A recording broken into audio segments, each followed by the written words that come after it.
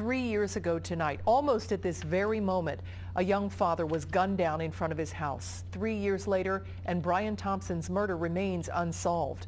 Local 12's Anjanette Levy joins us now with his mother's plea for someone to come forward. Anjanette.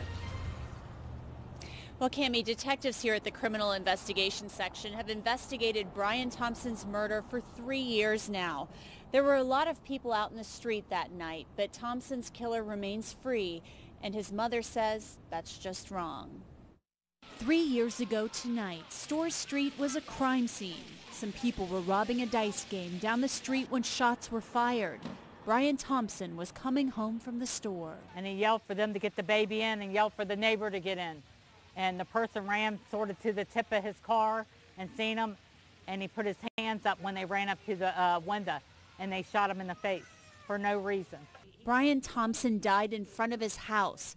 Kathy Pantoka comes by here every day where there are reminders of her son. I need someone to help solve my son's murder because I need this for his children. Thompson had 2 children. Little Mackenzie was only 7 months old when her dad was killed. Brian was 9. People in the neighborhood have cooperated with the investigation, but Pantoka gets frustrated because she said there are people who know who killed her son, but won't talk. People was talking. People got paid off and got scared and tried to keep it quiet. I'm not going to keep my son quiet.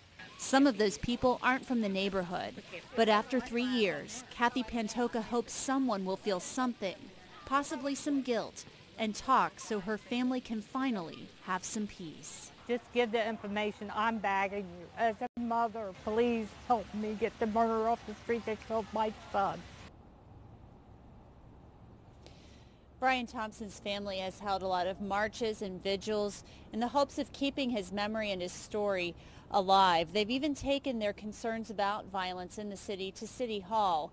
And they want all of this violence, even the recent violence, to stop. But once and for all, they really want to know who killed Brian. Reporting live from the Criminal Investigation Section, Anjanette Levy, Local 12 News. Cammie? Anjanette, thank you. There is a $2,000 reward for information that leads to the arrest of Brian Thompson's killer. Call Crime Stoppers with your clues, and that number is 352-3040.